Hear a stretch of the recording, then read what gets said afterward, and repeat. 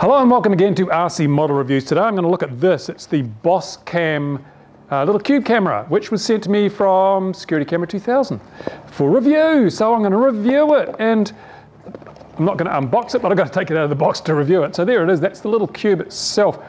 These have been around for a while. I've seen a few. It's a form factor is interesting because it is quite bulky, but it's I guess there's a bit of weight in it. But I think the key thing with this when I test it is to find out whether it's going to be any good for UHF, for long-range FPV use. It comes with a selection of cables because it does have quite a bit of connectivity. We've got the standard AV cables, obviously. This one goes through a little mini USB, or I can't remember if it's mini. Yeah, that's the mini USB. The micro USB is even smaller. There are some cables here for plugging into FPV transmitters. If you've got one of those standard 200 milliwatt FPV transmitters, look like this will just plug straight in, making it very easy to set this up for FPV use.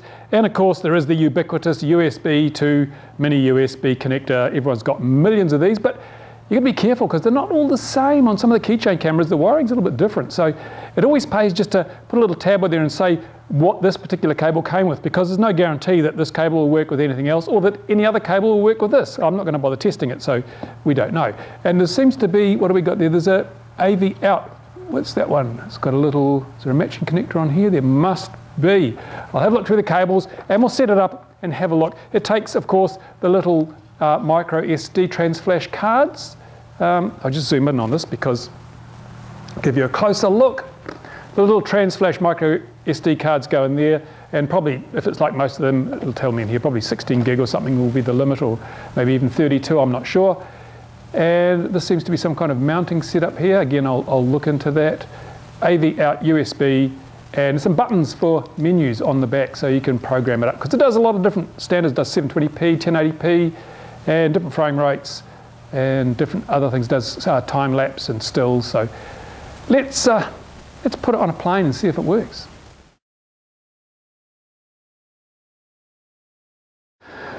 Okay, let's test out the Boscam on the UHF band, and you'll notice there's a couple of little spikes here already. That big one is actually the local police radio telephone, their radio system. They're on 429 point something megahertz, 429.3 megahertz or something around there. And so one of the reasons that it's not a good idea to fly UHF around this particular part of the country.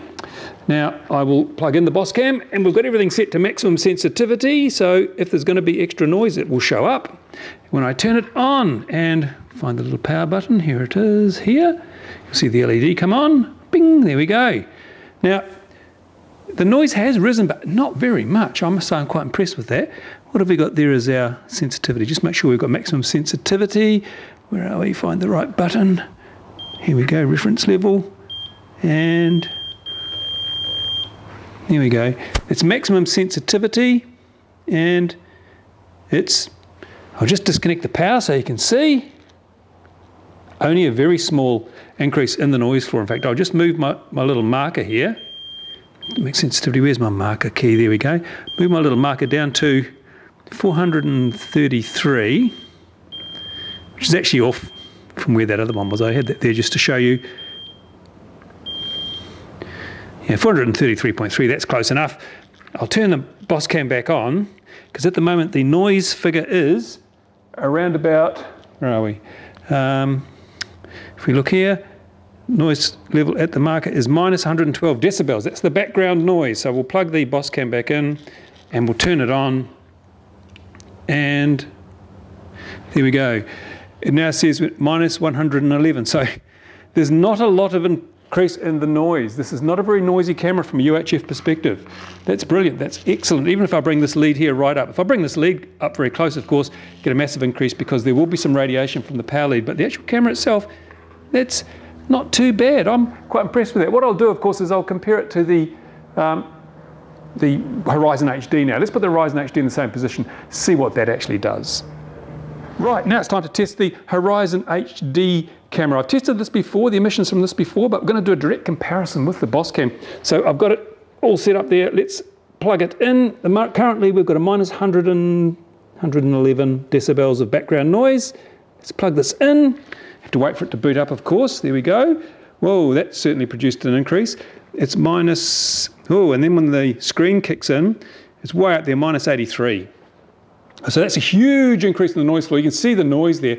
And a lot of that's coming from the screen. Remember, the Boscam doesn't have a screen, so hey, that makes a big difference. So yeah, if you take the screen off the Horyzon HD, which I'll be doing in the next part of the review on that, that'll probably drop the noise quite a bit. But if you just want something obviously out of the bag, well, the Boscam's got a whole lot less noise on UHF. So I'm going to hook it up to the AXN. I'll use my little balance lead adapter because this doesn't have a battery in it. These, just like the Horyzon HD, they don't have a battery in them. You've got to power them externally from a 12-volt source, 3-cell lithium.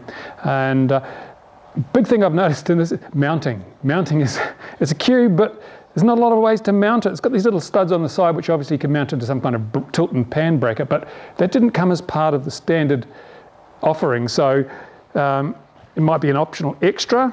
I have to look at that. Without the tilt pan, it's really hard. I put Velcro on the bottom here, but that covers up the microphone. And well, actually, it's actually on the top because on the bottom you've got this lead. So actually just putting Velcro on it and sticking it on a model, not that easy to do. You have to have some kind of little bracket, and I didn't get one. So if you're going to buy one, buy a bracket as well. Find a mount for it.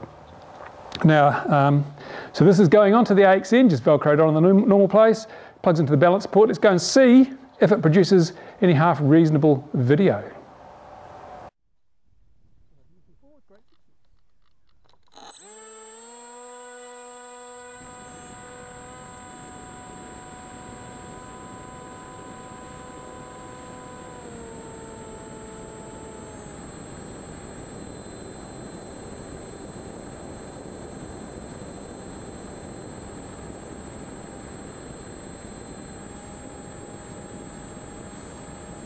So let's analyze that video footage that I've taken with the little Boscam.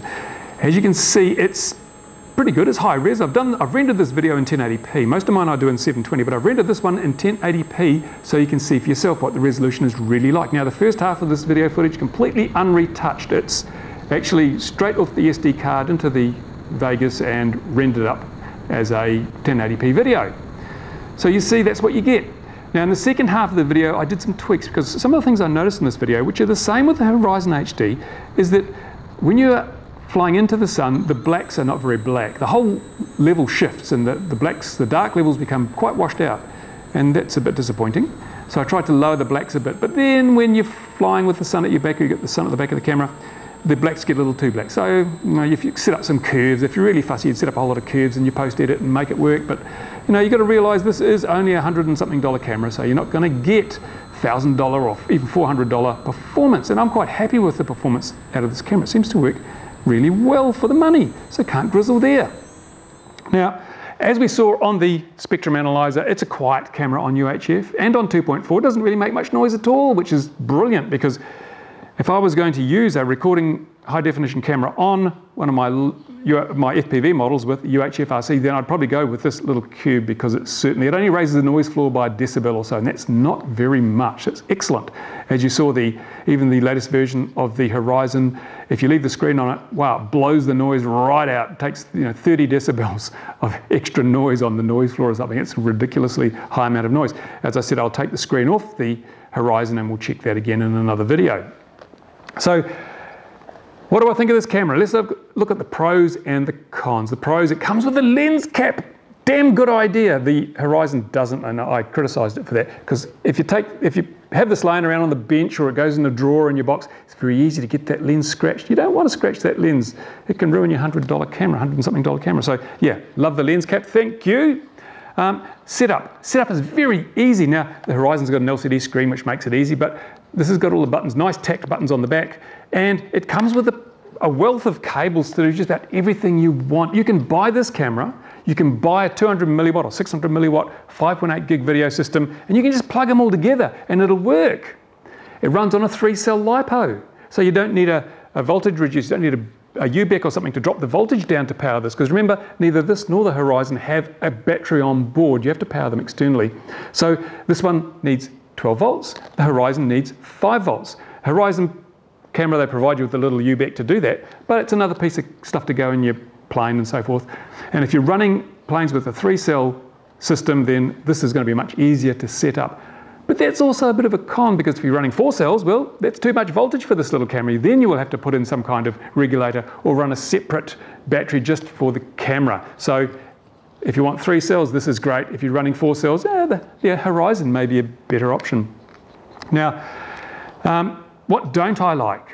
Well, what I don't like is there's no way to mount the damn thing. But I complained the same with the Horyzon. It's got the camera on a string and there's no bracket for it. You have to make your own bracket for this too. You'd think that for, 50 cents or something, they could make a stamped metal mounting bracket you could just clip this into and then screw that to your model, or screw it to your model and clip this into it. It'd be so much easier if you could do that. Maybe they do supply that and it wasn't in my particular box. I don't know. I didn't see any reference to it in the instructions. No, doesn't come with a mounting bracket. Points off for that. Weight. This is 60 something, it's over 2 ounces, it's 60 something grams. It's quite a hefty camera. Not as hefty as the GoPro, but a lot heftier than the Horyzon, which is just a bit over 40 grams. So, if it's a small plane, this may be a bit heavy for you. And the Horyzon, of course, is much lighter. If you take the screen off, it probably goes down to about 30 something grams. So it's a much lighter HD solution. And this is going to be suitable for your slightly larger models. Now, I didn't notice the drag, even though it's quite a boxy thing. It's boxy, but it's good. I didn't notice the drag too much, but of course the Horyzon will have much less drag because it's got a smaller camera unit and you can hide the rest away. Oh, another bonus for this is it came from Security Camera 2000. Oh, I just noticed a negative. I've been thinking, look, the wire's come off. The wire on the power lead has come off. Now that's pretty bad, I've got to say. It is just a normal little, one of these little connectors here like you have on a balance lead sort of thing. And I've got to say, that's pretty bad actually. I'm not at all impressed with that. If I was flying and the wire came off, I'd be even less impressed. So, I think some work could be done there. That's absolutely awful. That's atrocious. How do I get the plug out now? The wires, I've still got the negative lead on there, but the positive lead has come off. The positive lead's still on, the negative's come off. That's awful. And that's just fracturing because the wire was flexing backwards and forwards. That's awful. That's terrible. So, powering this, you'll probably want to make some kind of other arrangement. I'm not at all happy with that. See that? You see failures happen on screen in real time on RC model reviews. So yeah, the leads are great, but they're not very good quality, are they? A dab of hot glue before you actually use that lead might just solve that problem. So there you go, that's it. Would I buy one of these? Because they sent me this one for free, so I will use it. Would I buy one? Yeah, I think I would actually. For $100 and something, it's not bad value. Certainly for UHF work with long range FPV. Not bad. I will try it out as an FPV camera. And I will do some side-by-side video showing you what I get out of the Boscam and what I get out of the Horyzon HD. I'll put both of them on the same plane, one on each wing, fly around, I'll put both videos up. Don't have time to do that today, so I'll do that another time. But there you go, the Boscam from Security Camera 2000. Thank you for sending that to me. And yep, can't rate Security Camera 2000 highly enough. They really do provide a good service. I don't often endorse suppliers, but they are good. If you've got any comments, questions, criticisms, whatever, experiences with this camera, then put them in the comment section below the video. And I thank you for watching RC Model Reviews. More stuff coming up very soon. Stay tuned. Bye for now.